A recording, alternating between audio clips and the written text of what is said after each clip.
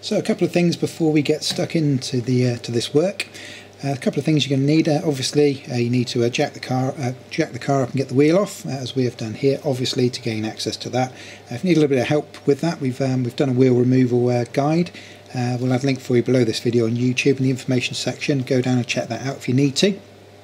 The other thing you're going to need for the reassembly of this and for kind of general cleanup, you will need some brake cleaner and you will need some brake grease.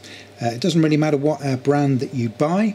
There are hundreds and hundreds of them out there on the marketplace, but you need to buy a brake cleaner and also a brake grease. The old kind of brake grease is copper grease or copper slip. That's what used to be used most commonly on brakes. Today that's kind of replaced with dedicated brake grease products. So if you can, get the brake grease rather than the copper grease. So once you've got those, you can get stuck in. So the first stage is to get the actual caliper itself out of the way. There's two bolts that hold this on. If you look just at the rear here, you will see we've got these two nuts, one on the rear and another one that kind of sits just on the inside of the kind of caliper frame itself. And these are size 13 and size 15. So let's get the size 13 and 15 spanners and we can crack these off. A quick note for you on the one, this one here on the inside. If you use a normal spanner, you'll find that you'll struggle to get it in width-wise. See, that's just starting to take on that washer there. Some of these are better than others depending on what model that you've got, but on some of them, like this particular one, what I'm going to have to do is use a specialist thin spanner. If you haven't got a thin one, you can get these in with a little bit of a tap. You have got to be careful, so obviously you really don't want to be damaging this washer here. But if you need to, you can just give that a gentle tap in. A normal size 15, you'll get that. But if you've got something a little bit thinner, that will be the ideal solution. So some of these nuts can be particularly tight. You can see I've got a little bit of corrosion on these nuts. So what I'm going to do is I've got a penetration spray. We use a product called Plus Gas, but there are plenty of different ones available. It's going to give this a light spray. I'm going to do this on the top and the bottom. And I'm just going to give that a couple of minutes before I attack those. So what I'm going to do is I'm going to wipe the excess off in a minute just to protect the paint on the caliper, although this is pretty neutral stuff to be fair. And then what I'll do is we'll go down to the bottom one and I'll spray that one as well.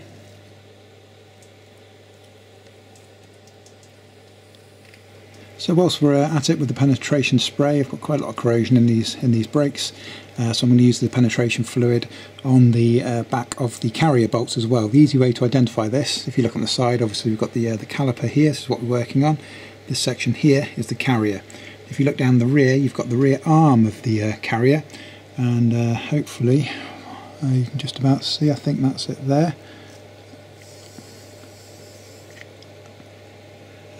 The nut there, again top and bottom, just give that a good blast with the penetration spray as well, and that'll give that a good kind of 20 minutes to soak in whilst we crack on with the caliper. Okay, now my rear nut is particularly stubborn, so what I'm going to do, I don't mind if this other one turns at the moment, I just want to get this so it's moving. So I'm going to hold it on, just gently give it a bit of a tap. There, he's definitely moving, which is good.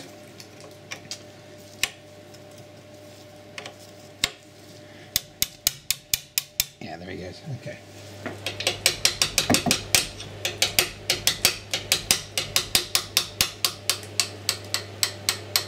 There we go.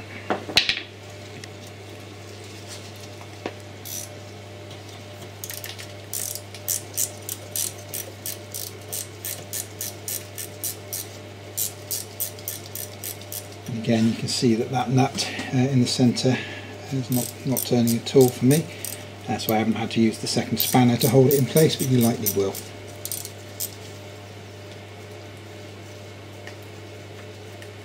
That's it, that's the two removed.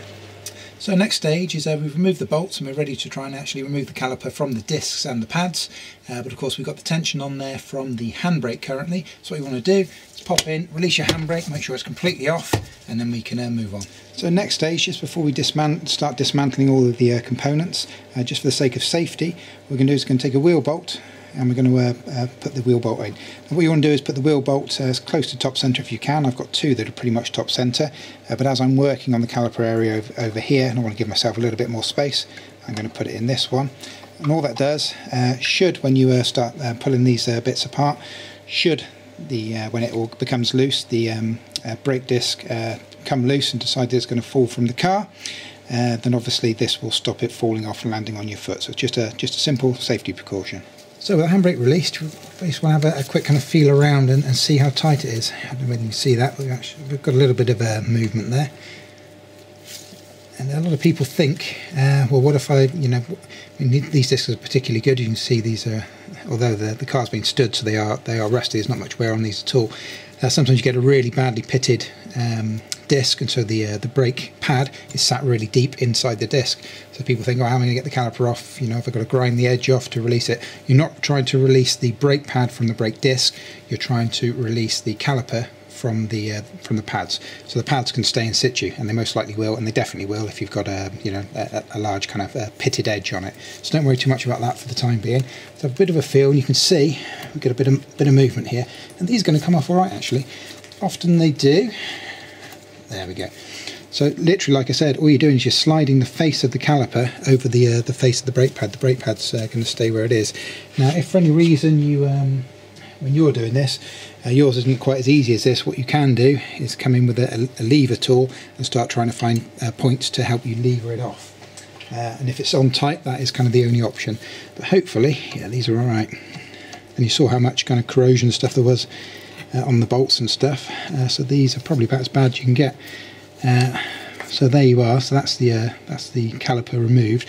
Now, what you don't want to do at this stage is just let the caliper hang down, because you've got the flexi hose here, and this is obviously connected to the brake system. This is what's bringing the brake fluid into the caliper, and you can put a strain if you hang the caliper from the brake cable. To be honest, the rears aren't too bad. So you've got the handbrake cable as well, which you can just see at the bottom. So when I let go of it, you can see that the tension's actually on the handbrake cable, not really on the flexi line there. Front calipers are a different story. They're a lot heavier, a lot chunkier. What you want to do, if you can, just for the time being, is just find somewhere on top of the suspension components, rather than letting it hang, somewhere where you can just kind of sit it safely in situ, like so. So with the caliper out of the way, we can kind of see the assembly here, and what we want to do is actually get these pads out of the way. Now, if you give them a bit of a wobble, sometimes you can pull them out by hand. These are a little bit sticky. If they are sticky, you can kind of get a flathead screwdriver in there and just give it a bit of a tap, like so. As you can see, the disc then, it just kind of dropped, and this is why we put that bolt in earlier, because what you don't want is that whole thing to fall off and land on your feet. See how loose that is now? See, that's ready to that's ready to go, but it's not going anywhere, so I've got the bolt in there. So what you want to do, you see the pads have got these little arms on the side, as you would have seen on your brand new replacements that you've got ready to fit, and you just basically get them out of the frame like so. So that is that's the old brake pad there. For this example, we're actually going to be refitting this disc and pad back on this car. That'll give you an idea. So we've done that. I'm just going to do exactly the same on the rear one as well. So we've got the pads out of the way, and next thing we want to do is get the old disc off. So obviously what you want to do is just take the weight of it.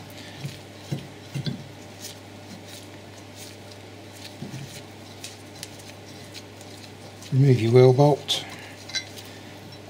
and then just draw the whole thing carefully forward, like so. There you go. So that's the old disc removed, and there we have the hub ready to fit the new disc to.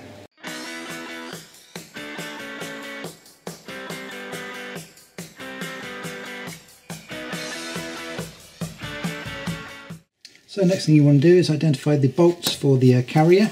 You can see the top one quite clearly if you just kind of look in behind there. Size 18 they are, so they're quite chunky. You can see the top one there. You can't see the bottom one from this angle, so it's hidden in behind this here.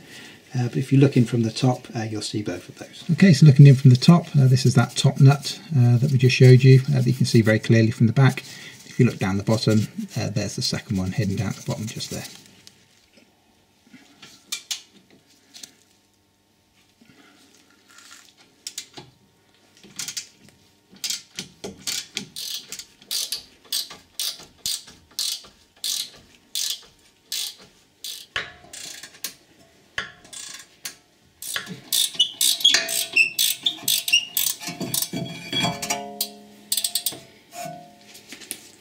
That's the carrier removed. What you'll find with your new disc, it looks something like this. It'll come in one of these kind of vacuum sealed bags, and within there, you can probably just make it out, that what they do is they put like a light coat of grease all over the disc. Basically what that does, it stops it rusting in the packaging, so you don't open this packaging and find an oxidized disc with minor rust on it. It's nice and shiny and bright from the packet. However, that's no good for fitting onto the car, because brake pads actually they kind of soak up material, so if you've got a grease on there, it's possible that it could soak that grease up. So what we need to do is clean these properly with a brake cleaner. So what I've got here is just a spray on brake cleaner. I'm going to clean that with some blue roll and some brake cleaner.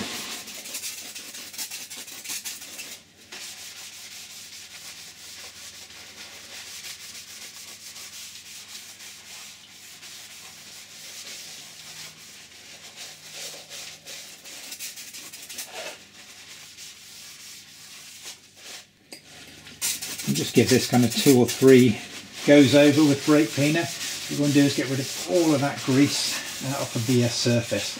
And obviously, once you've done this, we're going to flip this, flip it over. We're going to flip the cardboard over as well. Once you're happy that you've done the one side, flip it over, and you can probably see the grease there shining in the light. And what we're going to do is clean up that side exactly the same as we did on the first side. Now, just before we reinstall the disc, it's a good idea just to give the front of the wheel bearing hub area here a bit of a clean over, using your brake cleaner. It's great for general cleanup. And a bit of a blast, get rid of as much as the kind of the crud as you can off of there,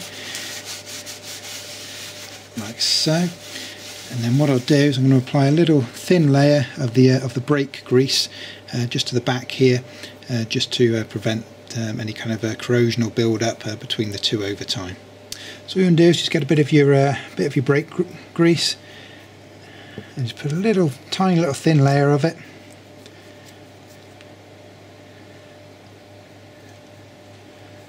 All the way around. Obviously I'll spend a minute or so doing that. All the way around there, and then also a little bit just around the edge there, where it kind of touches the where the hub kind of touches the inner part of the disc as well. So let's give that a good, like I say, just a thin layer. You don't want to be slapping this on. A little thin layer like so, and then we're good to go. And next you've got these little spring pads, these little silver pads. If you give these a bit of a wiggle, these will just pop out. They're only kind of held in with compression, that's the name. Just pop those out. So. Okay, next, very important, with the brake pads, you can see we're fitting non-genuine pads today, but you want to ensure that when you buy the pads, most of them do, even the kind of more budget orientated ones like these, you want to make sure that they come with 4 new caliper bolts, as you can see there. Very, very important, because these are meant to be renewed again every time the caliper is removed. And also these little guide pins, these little spring clips, 4 new ones of those as well. So be sure when you're selecting your brake pads, like I said, they do not have to be the genuine ones, but when you are selecting them, just make sure that they do come with the accessories. And just to note, if for any reason your pads don't come with the new spring clips, you can buy them separately. They're quite inexpensive. Worst case scenario is you can clean them up. If you use some brake cleaner and use your plastic bristle bristled brush or a lightweight wire brush, you can clean those up quite nicely. And really it's only the bit that the pad sits in that needs to be cleaned up. It really doesn't matter if this bit's dirty, because that bit doesn't do anything. So you can clean them up if needs be, but ideally you want to get yourself a new set if you can.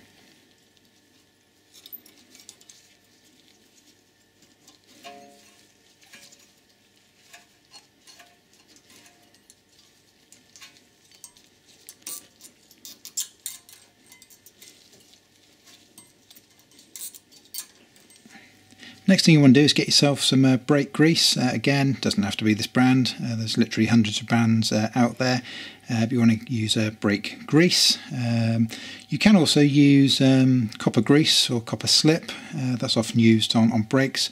It's becoming a slightly outmoded product to use on brakes. There's quite a lot of negativity towards that product on the various forums, as you'll probably read for yourself, but it's still okay, still does the job, to be perfectly honest, especially on older vehicles where it's not quite so important.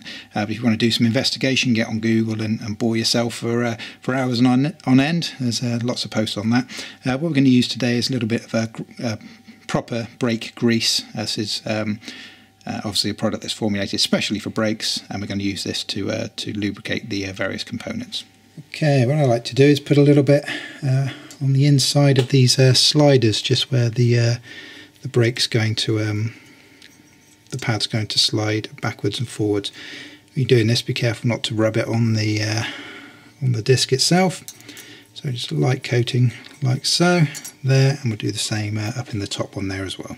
So the brake disc is ready. Like I said, we're refitting. Yours will be a nice shiny brand new one. I've also got my my wheel bolt to hand. What I want to do is just very carefully fit the new disc around the carrier, like so, and get it onto the hub here, get it aligned, and just pop your wheel nut back in just to hold that in situ. What I'm going to do, I'm actually going to put a second one in at this stage as well. That's fine. There you go. So that's now safe. Now again, on the actual pads themselves, the bit that actually slides backwards and forwards is just this little just a little tab here. So it's a good idea just to put a little bit of the brake grease just around the edges where it's going to be sliding in that spring clip as well. Now the other point that you can add grease to, and this is where kind of the copper grease I mentioned before was kind of most often used, is on the backing plate. Obviously not on the face of the pads, on the backing plate here. Now when we put this on, I'll put some on these. You don't always have to, because they put this special kind of backing on, which kind of prevents it from sticking. But you know, for example, the one that's going to be on the back is going to be the piston that's pressing in the centre of the pad. So if you put some kind of in the centre of the pad, like I said, it's probably not really necessary on these pads because these do have the backing on them. So that's where the piston will touch on that one. And then on the other one, which is the actual caliper itself, if you have a quick look at the caliper, just up there, so you've got two kind of prongs, and so it's those two prongs that kind of make contact with the disc. So you kind of more kind of like that, if you like. So you can just put a little bit on there if you like. It won't do any harm at all putting it on, so you know, if you'd rather have it on than not, anything like that, just roughly, I kind of give you an idea. So the principle is, obviously these two little ears, they sit in the grooves, and this thing moves backwards and forwards kind of as you apply the brakes, and obviously as they wear down they get closer and closer, so they kind of need to slide in and out of that groove, which is why we put a little bit of grease in there as well. What I'm going to do is I'm going to put a little bit more grease just onto the tips here just before I refit these as well. So like so. And then what you want to do, ones on the front tend to be a little bit harder to fit than the ones on the rear. Bit of an angle, and then just feed them in like so until they sit flush with the disc. There. When you do that, you should feel, because you have lubricated those, that they should kind of go in and out fairly easily. The front one's rear one's good. This one I might clean out a little bit more. He's not too bad actually. He's okay. And once the grease starts to work, let's have a look. Yeah, there you go. Yeah, once that grease starts to work, yeah, he's okay actually. So there we go. But do give them a check. Make sure they are moving freely backwards and forwards, and then we're ready to reattach the caliper.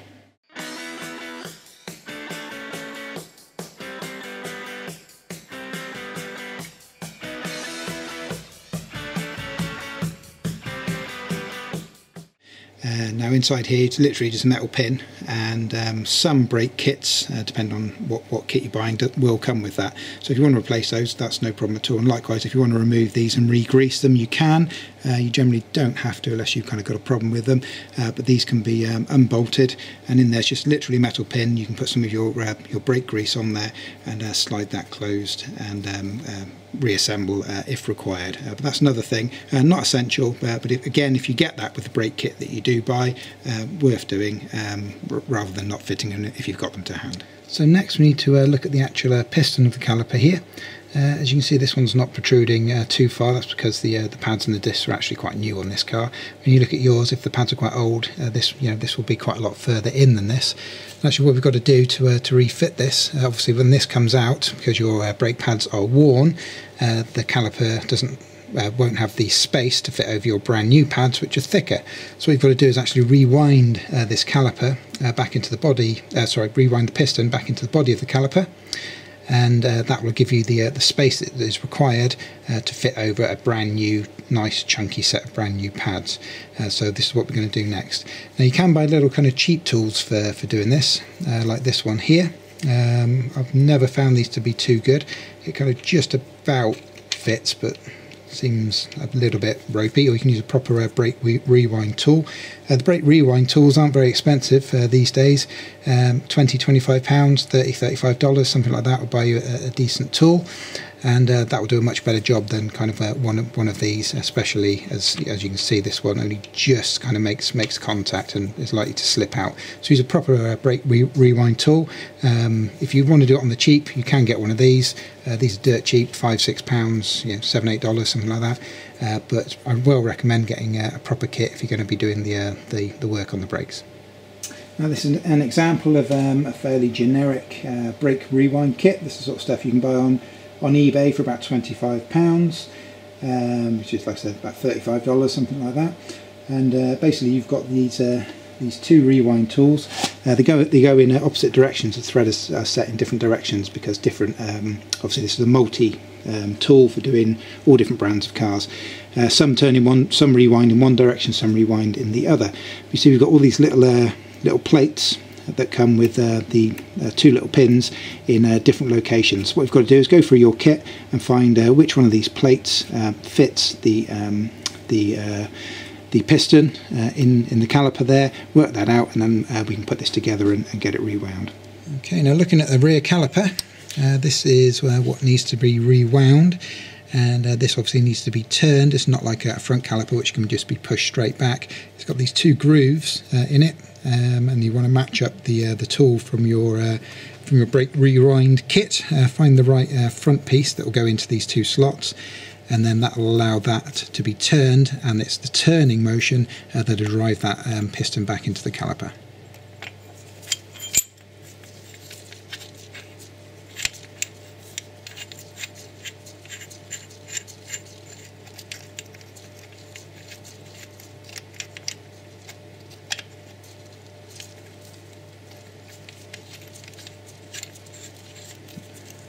There, so that's correctly aligned. You can see we've got the little kind of nodules on the back of the plate there are fitted into the grooves, and we've got this fitted safely in situ just there.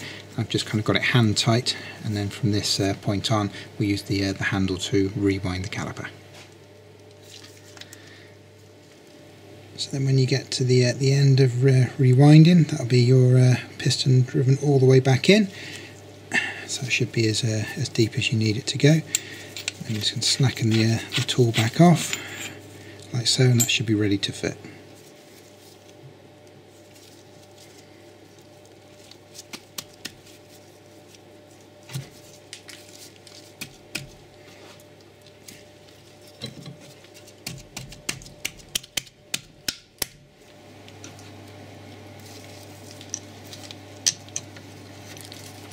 just finger tighten the bolts top and bottom, and then we're going to torque these up in a moment to factory spec, which is 35 Newton meters. So now we're going to grab a torque wrench, we'll torque these up to spec, which is 35 Newton meters on these. Do double check that, do a quick Google search. It can vary caliper to caliper, but on most of the C5s you're looking at 35 Newton meters.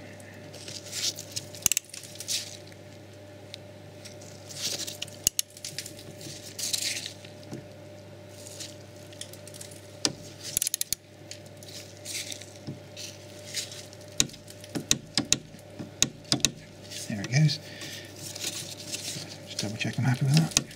Yeah, perfect. So there we go, 35 Newton meters, and we're good to go. So now this is actually reassembled. Obviously we're at the stage now where you can put your wheel back on, and you'll be good to go. One thing to note is, yes, the caliper's tightened. We just tightened up the bolts there to factory spec, etc. Everything here is quite tight, but what won't be particularly tight is the piston against the pads themselves. Obviously we slacken that off by fully rewinding that piston. So what you want to do first of all is get in the driver's side of the car once you've got the wheel and everything back on. Give the handbrake a good few pumps, and that will auto correct the turn, the twist motion. That will twist that back in and make sure that the handbrake's good. And before you actually start driving off, start your engine. Give the brakes a good few pumps. Don't press the brake pedal too hard, just little short sharp ones, just to get everything back tight again. As the fluid comes back into this caliper, you should feel the brake pedal tighten up, and then take it for a very short test drive on your own road, and make sure you're 100% happy, obviously, before you take this thing out on the open road, as it were. But you want to do that before you just kind of drive off. You actually want to make sure that brake pedal is working as it should, and likewise with the handbrake adjustment as well. Pump that a few times and that should all tighten up and work as it should as well. So once you've done that, you should be good to go. So there we go. That is how to replace your piston pads.